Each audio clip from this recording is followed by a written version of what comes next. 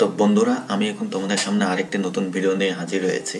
তো আমি এখন তোমাদের সামনে যে ভিডিওটি নিয়ে ডিটেলসে ডিসকাস করব সেটি হচ্ছে আমাদের West Bengal public service commission দ্বারা আয়োজিত যে অ্যাসিস্ট্যান্ট ইঞ্জিনিয়ারের রিক্রুটমেন্ট হয়, যেটাকে আমরা এগ্রি ইরিগেশন বলছি, যেটি under the water resources investigation and development department, government of West Bengal, এই রিগার্ডিং ভিডিওটি এটি।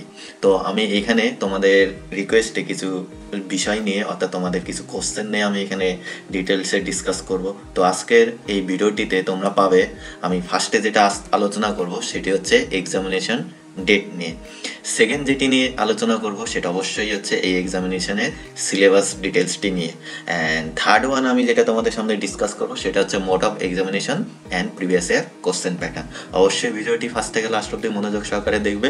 আর যারা আমার চ্যানেলে নতুন, অবশ্যই চ্যানেলটি সাবস্ক্রাইব করে পাশে থাকা বেল আইকনটি অন করে রাখবে। তো চলো এক এক করে আমি ডিটেলসগুলো দেখে নিই। আর এই তিনটি ডিটেলস দেখার আগে আমাদের রিক্রুটমেন্টের নোটিফিকেশনটা একটু জানা দরকার। তোমরা অলরেডি সবাই জানো, তাও আমি একটু তোমাদের নোটিফিকেশন ডিটেলসের সামারি হিসেবে তোমাদেরকে আমি জানিয়ে দিচ্ছি কি ক্রাইটেরিয়া এবং কি নোটিফিকেশনে কি বলেছিল। তো চলো আগে নোটিফিকেশন পোর্শনটি দেখে নিই, তারপর আমরা এই তিনটি পোর্শনে ঢুকবো।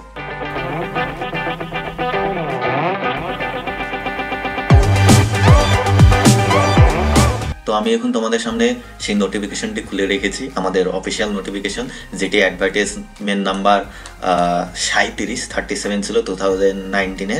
অর্থাৎ এই অ্যাডভার্টাইজমেন্টটি কিন্তু আমাদের 2019-এর শেষের দিকে অর্থাৎ ডিসেম্বর মাসে বেরিয়েছিল, ঠিক আছে। এবং যেখানে তোমার হচ্ছে নাম্বার অফ দ্য পোস্ট অর্থাৎ টোটাল ভ্যাকান্সি যেটাকে আমরা বলছি, সেক্ষেত্রে কিন্তু টোটাল ভ্যাকান্সি ছিল 13টি। তার ভিতর এসসি ক্যান্ডিডেটের জন্য 3টি রিজার্ভ করা ছিল, ওবিসি এর জন্য 1 আর ওবিসি বি এর জন্য 1টা, আর পিএইচ ক্যান্ডিডেটের জন্য 1টা, আর বাকি অবভিয়াসলি আনরিজার্ভ ক্যান্ডিডেটের জন্য।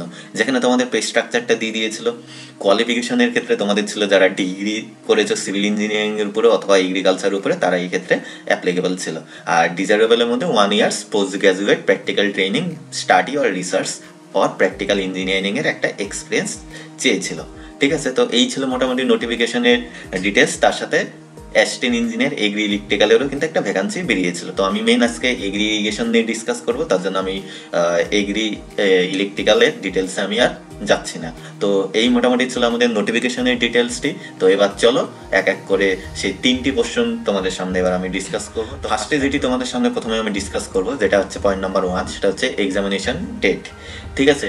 তো এটার জন্য আমাদের পাবলিক সার্ভিস কমিশন, ঠিক আছে, কিছু মাস আগে তাদের দুবার টেন্টেটিভ ডেট দিয়েছিল, ঠিক আছে, এক্সামিনেশন ডেট। সেই টেন্টেটিভ ডেটগুলো কিন্তু ক্যান্সেল হয়ে গেছে, ঠিক আছে। অর্থাৎ যে টেন্টেটিভ ডেটগুলো দিয়েছিল যে এই ডিসেম্বর মাসের দিকে হবে, নভেম্বর ডিসেম্বর মাসের দিকে, সেটা কিন্তু হচ্ছে না। সেই টেন্টেটিভ ডেট ক্যান্সেল হয়ে গেছে। টিল নাও, আজকে আমাদের 13 তারিখ ডিসেম্বরে, এ পর্যন্ত কিন্তু আর কোনো অফিসিয়াল আপডেট দেয়নি এক্সামিনেশন ডেট নিয়ে। এবং তারা যে ফাইনাল তাদের যে টেন্টেটিভ ডেট অর্থাৎ তাদের শিফট 1 শিফট 2 হিসেবে দুটো পোর্শনে আলাদা আলাদাভাবে তারা টেন্টেটিভ ডেট পাবলিশ করেছিল, যেখানে বিভিন্ন এক্সামের রিটেনের জন্য টেন্টেটিভ ডেট ছিল এবং যেগুলো রিটেন হয়ে গেছে তাদের ইন্টারভিউয়ের টেন্টেটিভ ডেট ছিল। সেই শিডিউল অনুযায়ী কিন্তু রিসেন্ট কিন্তু বিভিন্ন এক্সাম অর্থাৎ তাদের যে রিটেন এক্সাম হয়ে গিয়েছিল তাদের ইন্টারভিউ হচ্ছে, অ্যাজ ওয়েল অ্যাজ যেগুলো রিটেন বাকি ছিল সেই টেন্টেটিভ ডেট অনুযায়ী কিন্তু আমাদের রিটেন এক্সামটা হচ্ছে। সেই হিসাবে কিন্তু আমাদের অলরেডি অ্যাসিস্ট্যান্ট ইঞ্জিনিয়ার সিভিল হয়ে গেল। তো আমাদের এই যে এগ্রি ইরিগেশন এবং এগ্রি ইলেকট্রিক্যাল এর কিন্তু কোনো আর নেক্সট টেন্টেটিভ ডেট দেয়নি। তো সেই হিসাবে কোনো অফিসিয়াল কিন্তু আপডেট নেই এই পর্যন্ত। তো আমরা বলতে পারি ডিসেম্বর মাসে মোটামুটি ধরে নাও কোনো মতেই এই এক্সামটি হচ্ছে না। জানুয়ারি মাসে বা নেক্সট কোনো একটা মান্থে হতে পারে, অফিসিয়াল আপডেট না আসা পর্যন্ত বলা যাবে না। তো চলো সেকেন্ড পয়েন্টে চলে যাই। সেকেন্ড পয়েন্ট আমি তোমাদের কি বললাম, সিলেবাস নিয়ে ডিসকাস করবো। তো তোমরা একটা জিনিস দেখবে, আমাদের অ্যাসিস্ট্যান্ট ইঞ্জিনিয়ারের ক্ষেত্রে যেটা হয়ে গেল, সেখানে কিন্তু আমাদের নোটিফিকেশনের সাথে সিলেবাসটি দিয়ে দিয়েছিল, কিন্তু এখানে নোটিফিকেশনের সাথে কোনো সিলেবাসটি দেয়নি। তো আমরা অফিসিয়াল কোনো সিলেবাস কিন্তু পাচ্ছি না এই ইয়ারের এক্সামিনেশনের জন্য, যে পর্যন্ত ফার্দার কোনো নোটিফিকেশন পাবলিশ না করছে। তো কোনো অফিসিয়াল সিলেবাস কিন্তু নেই। এবার কোশ্চেন হয়ে যায় যে প্রিভিয়াস ইয়ারের কি হতে পারে। প্রিভিয়াস ইয়ারে কি সিলেবাস ছিল না? হ্যাঁ, অবশ্যই প্রিভিয়াস ইয়ারের সিলেবাস ছিল। সেই সিলেবাসটি আমি এখন তোমাদের সামনে তুলে ধরবো এবং আমি সাজেস্ট করবো আমার মতে যে তোমরা যখন প্রিপারেশন নিবে এবং যারা অনেকে নিচ্ছ, যে কিভাবে প্রিপারেশন নেবে, তোমরা আমাকে অনেকে কোশ্চেন করেছিলে। তো আমি প্রিভিয়াস ইয়ারের সিলেবাসটি তোমাদের সামনে এখন ডিটেলসে বলছি, সেই সিলেবাসটাকে ফলো করে তোমরা এগোতে পারো। তার কারণ সেই সিলেবাসটাই এই বছর হতে পারে এবং চেঞ্জ হলে একটু 19 আর 20 হতে পারে কিছুটা, কারণ আমরা পিএসসির যাবিত এক্সামগুলো দেখেছি সিলেবাসটা পাই প্রিভিয়াস ইয়ারের সিলেবাসের মতোই সেমি থাকে। তো চলো আগে প্রিভিয়াস ইয়ারের সিলেবাসটি আমি তোমাদেরকে দেখিয়ে দিচ্ছি। তোমাদের সামনে আমি এখন সেই প্রিভিয়াস ইয়ারের সিলেবাসটি তুলে ধরেছি। তো সেই সিলেবাস অনুযায়ী যেটা ছিল, প্রথমেই তোমাদের ছিল হাইড্রোলজি। তো আশা করো তোমাদের এবারও হাইড্রোলজি থাকতে পারে। হাইড্রোলজির মধ্যে মোটামুটি সবই যেগুলো আমরা জেনারেলি পড়ি আমাদের গ্র্যাজুয়েশন লেভেলে সবই ছিল। হাইড্রোলজিক সাইকেল ছিল, মেজারমেন্ট অফ রেইনফল, তার অ্যানালাইসিস। তোমরা এর মধ্যে পেয়েছিলে velocity and discharge, infiltration, factor affecting infiltration, run of, factors affecting run of, measurement and estimation. হাইড্রোগ্রাফের মধ্যে তোমাদের হাইড্রোগ্রাফের component, base flow separation, unit hydrograph, synthetic unit hydrograph, এই পোর্শনগুলো কিন্তু ছিল। তাছাড়া ছিল ground water movement. Ground water মুভমেন্টের মধ্যে তোমাদের ছিল যেটা ডার্সিস ল, coefficient of permeability, types of well, hydraulics of well, determination of aquifer properties, Thames method, Jacobs method, construction and development of tube wells, testing of tubewell, এই পোর্শনগুলো ছিল।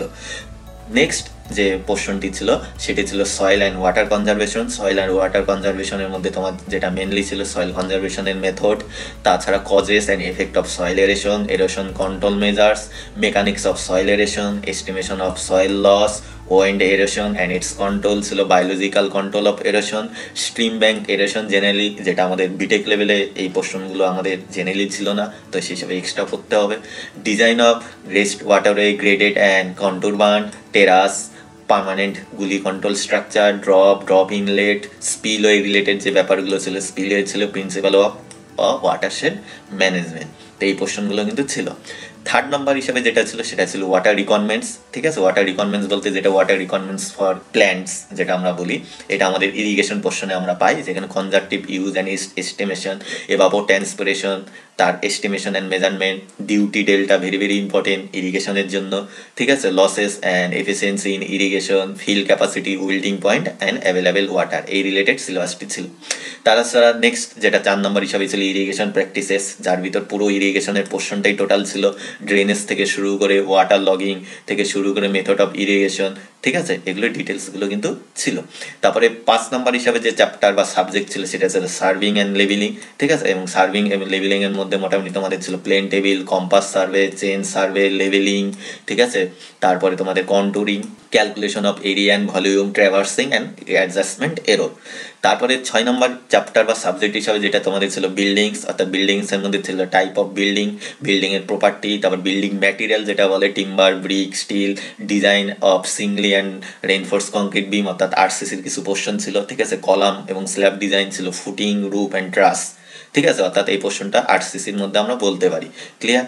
তারপরে তোমাদের নেক্সট যেটা ছিল সয়েল মেকানিক্স, 7 নম্বর চ্যাপ্টার বা সাবজেক্ট হিসাবে, যেখানে index property of soil, void ratio, porosity, density, water content, particle size distribution, consistency limit and permeability, share strength of soil, earth pressure এবং রিটেনিং ওয়াল। 8 নম্বর চ্যাপ্টার বা সাবজেক্ট হিসাবে যেটা ছিল পাম্প। ঠিক আছে, পাম্পের ডিটেলসটা ছিল। তারপরে 9 নম্বর সাবজেক্ট এবং লাস্ট চ্যাপ্টার হিসাবে যেটা ছিল হাইড্রোলিক্স অ্যান্ড ফ্লুইড মেকানিক্স, যেটার থেকে ছিল হচ্ছে ফ্লুইডের বিভিন্ন ধরনের টাইপের definition, property, unit measurement, kinematics of fluid ছিল, বার্নৌলিস ইকুয়েশন ছিল, অয়েলার্স ইকুয়েশন ছিল, ডাইমেনশন অ্যান্ড অ্যানালাইসিস অ্যান্ড সিমুলেটিভ ছিল, ল্যামিনার্স অ্যান্ড টার্বুলেন্ট ফ্লো ছিল general equation for head losses in pipe, flow through pipe ছিল, ওপেন চ্যানেল ফ্লো ছিল, হাইড্রোলিক জাম্প ছিল measurement of discharge in pipe and open channel. তো মোটামুটি এই ছিল সিলেবাস। তো তোমরা আশা এই করতে পারো এরকম টাইপেরই সিলেবাস এবার তোমরা পাবে। তো এইটাকে মোটামুটি রেফারেন্স ধরে নিয়ে তোমরা এগোতে পারো বা প্রিপারেশন নিতে পারো। ঠিক আছে, এবং তার সাথে সাথে আমি একটু বলে দিচ্ছি স্কিম অফ এক্সামিনেশনের ক্ষেত্রে যেটা ছিল সেটা তোমাদের হয়েছিল হচ্ছে আরেকটা দিয়ে দিয়েছিল, যাই হোক 200 মার্কস টোটাল হয়েছিল, কনভেনশনাল টাইপ হয়েছিল। ঠিক আছে, ডিউরেশন 3 আওয়ার্সে ছিল। ঠিক আছে, তো চলো এবার আমি তোমাদের নেক্সট পয়েন্টে নিয়ে যাচ্ছি। তো নেক্সট তোমাদের যেটা আমি ডিসকাস করবো সেটা হচ্ছে mode of examination and previous year question pattern. ঠিক আছে, এবার মোড অফ এক্সামিনেশন কি হবে সেটাও কিন্তু নোটিফিকেশনে কিন্তু বলেনি। তো আমি একটু প্রিভিয়াস ইয়ারে তোমাদের ব্যাপারটা বলে দিচ্ছি, তারপর আমি কারেন্ট ইয়ারে আসবো। এবার প্রিভিয়াস ইয়ারের ক্ষেত্রে আমাদের যেটা লাস্ট হয়েছিল সেটা ছিল 2015-এ। ঠিক আছে, যেটা অলরেডি কিন্তু আমি একটু আগে দেখিয়ে দিলাম, এবং সেটাতে হয়েছিল রিটেন প্লাস পার্সোনালিটি টেস্ট, অর্থাৎ দুটো স্টেজে হয়েছিল।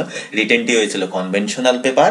ঠিক আছে, এবং সেটা আমি তোমাদেরকে দেখিয়ে দিলাম 200 মার্কসে হয়েছিল, এবং অবশ্যই পেন পেপারে।